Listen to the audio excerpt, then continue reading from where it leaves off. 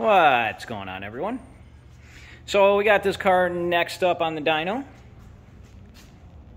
and I'm gonna throw it back here a little bit because I want to make sure that some people can learn off this. So if you're not familiar with this channel, if you go back and you look at some of my older videos called Dyno Ready, this is pretty much what this video is going to be. But I haven't done one that's fully been like dedicated towards that. So this car came in for a tune and contacted the customer, and right away I told him, I said, hey, are we doing a dyno inspection? And on his dyno waiver that he fills out, there's actually a question that, have you done a boost leak test? And he put no. And I told him, I said, hey, just looking over your setup, I think we're going to have issues, at least with a couple boost problems. This is one of them right off the bat.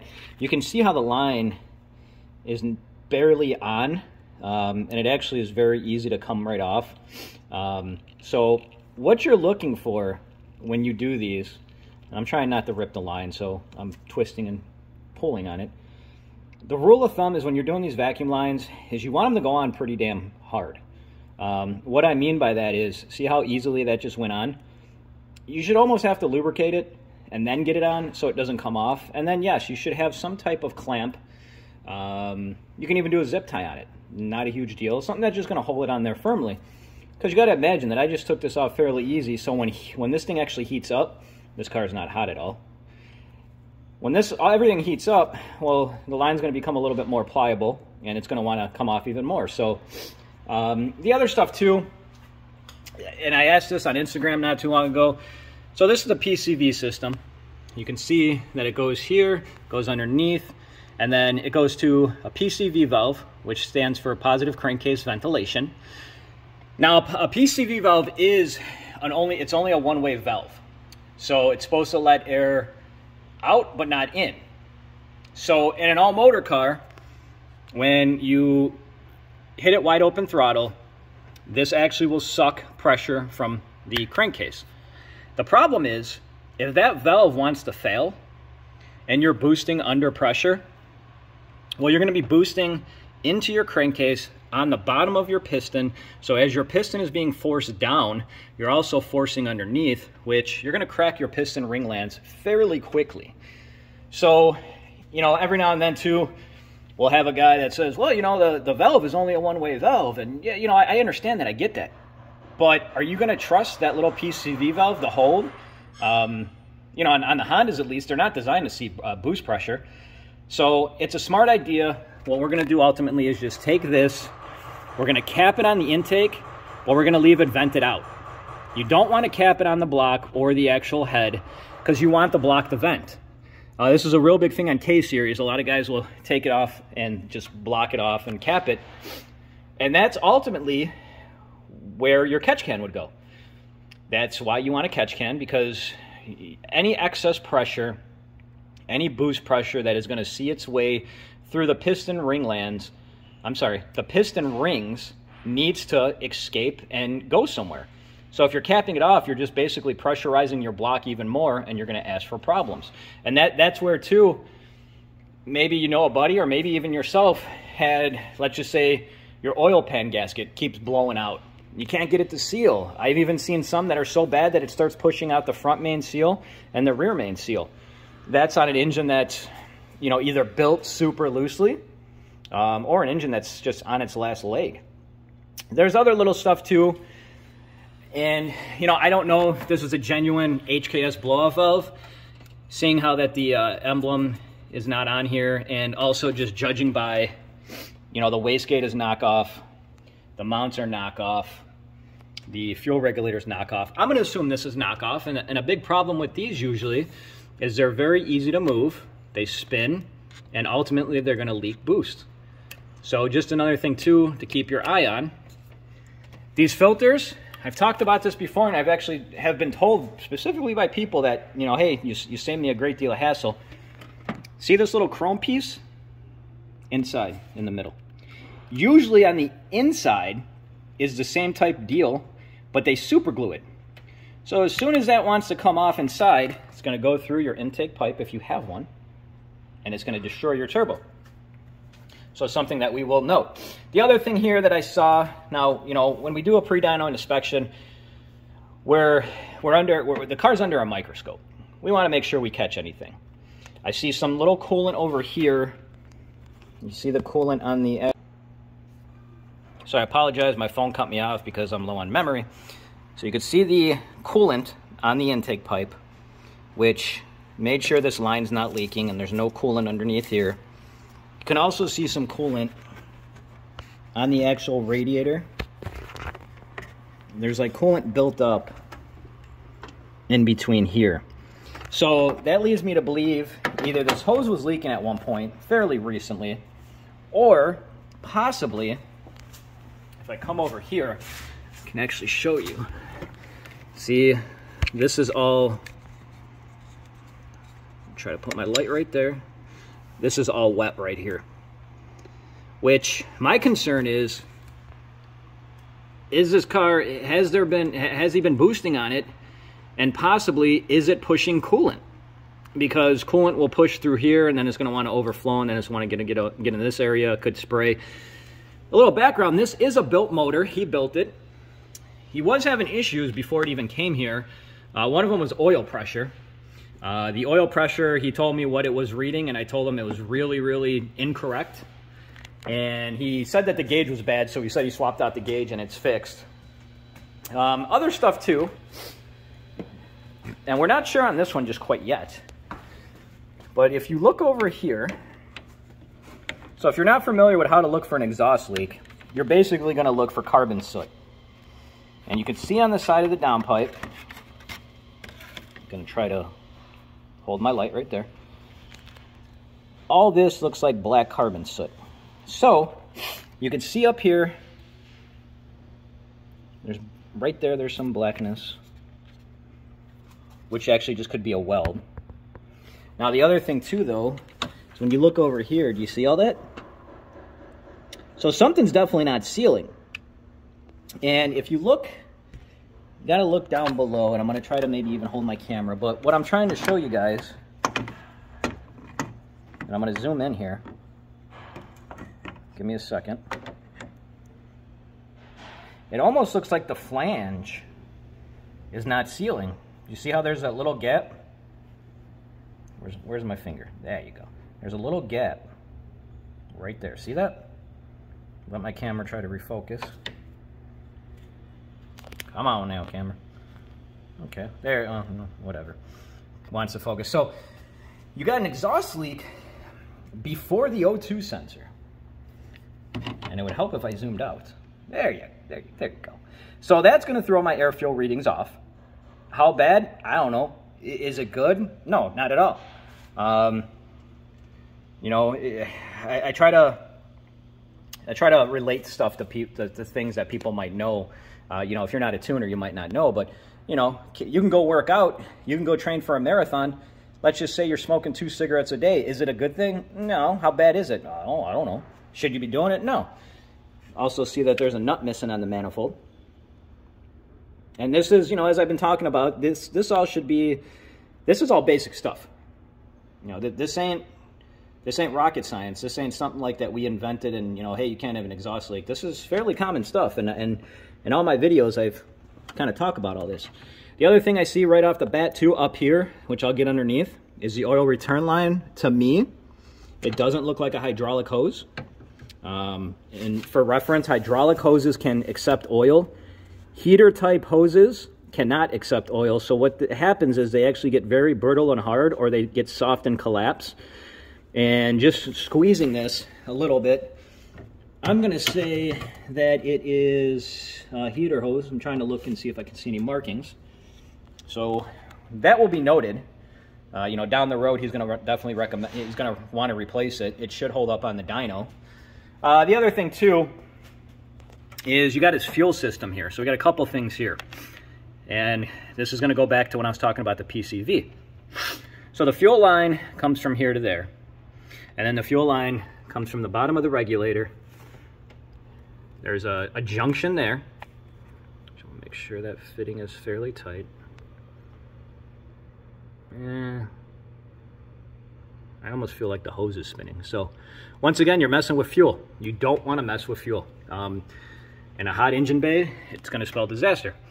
The other thing is he has his purge solenoid hooked up. So the purge solenoid is right there. So the purge solenoid is kind of like a PCV valve, as it's supposed to let fuel vapors from the tank, fuel tank, out into the charcoal canister down there. The problem is, once again, these ain't designed to see boost, at least on this car. So what happens if you're boosting here, boost is coming through here, boost is coming through there, boost is going to your charcoal canister. Guess where the other side of the charcoal canister hooks up? And I can 100% verify this because we have phone calls every now and then, and it's like, hey, I just boosted my car, and when it gets into boost, it almost sounds like something's bubbling. I'm like, oh, okay, do you have you know, your purge solenoid hooked up and your emissions canister? Usually they'll say, you know, what is that? And I have to kind of explain it to them. Well, it's because you're literally boosting into your gas tank. So we're going to cap that off as well. We're going to cap it off at the intake manifold, and we're going to leave that all. Now that's everything I see so far up at top. I see other stuff too, like these knockoff boost controllers. They're so hit or miss, guys. He does have, just want to make sure that they are NGK. I was going to say he does have NGK spark plug wires because they're blue, but these appear to be knockoff as well. No, okay, there you go. They say NGK. I was going to say, I haven't seen those yet. Other stuff we're going to check is just to make sure that the injectors are tight in there, and the boost leak test will ultimately find that. Now, I did send him a base map to get this car started and running. He is on decapped fuel injectors. So if you're not familiar with fuel injectors and decapped, basically, injectors, all these new style injectors are Bosch style injectors. Decapped injectors are basically guys either in their garage or maybe they're doing it on the side, kind of part-time, making some spare money. They're literally taking the injector and opening it up more so it flows more. The problem is consistency. If you have one injector flowing 95%, or let's just say 1,000 cc's, you have one injector flowing 75%, one injector flowing 55%, and let's just say 800 cc's. And I can go on. What's going to happen? Well, the cylinders that are flowing less are going to lean out, and ultimately you're going to cook your motor. So do I recommend decapped injectors? No, absolutely not. For some people that will say, well, oh, the injectors are the same. They're Bosch style injectors, and you know, it looks the same.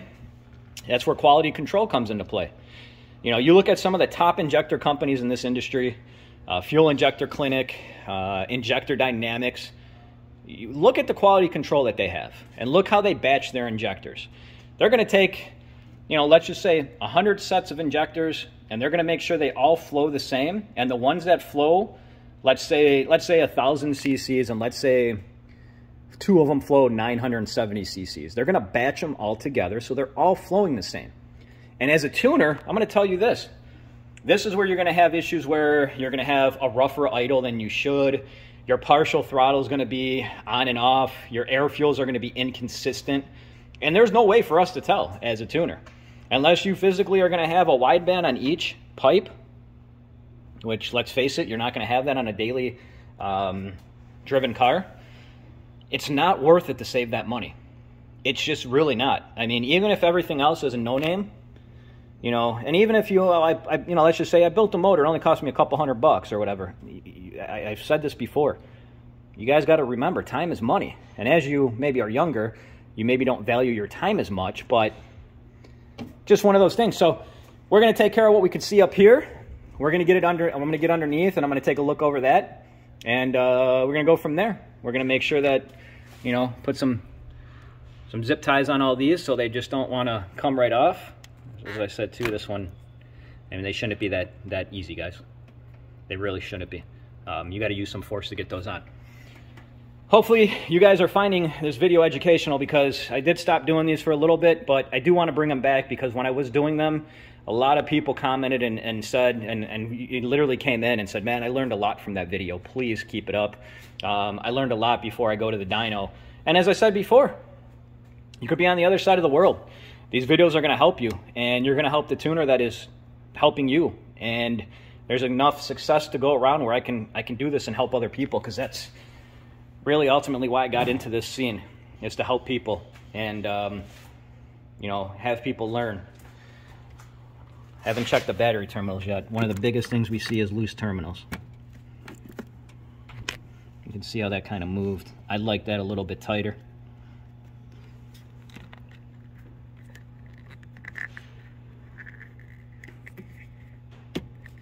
I'd like that a little bit tighter too. Let's see what we got going on underneath. So we got the car up in the air, and we're gonna go underneath here.